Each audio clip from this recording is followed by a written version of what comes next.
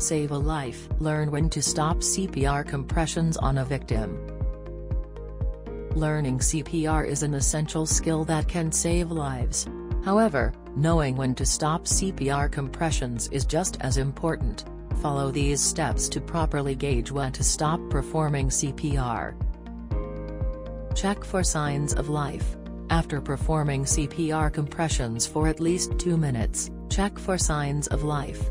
Look for breathing or a pulse. If signs of life are present, if the victim is breathing or has a pulse, stop CPR compressions and monitor the victim's condition until medical help arrives. If signs of life are not present, if the victim is still unresponsive and not breathing, continue CPR compressions until medical help arrives. If an AED is available, if an automated external defibrillator (AED) is available, follow its instructions and use it to administer a shock if needed.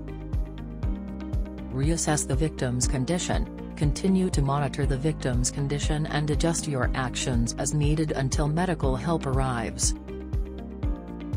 Knowing when to stop CPR compressions is critical in saving a life. Share these tips with others to help them learn how to perform CPR effectively.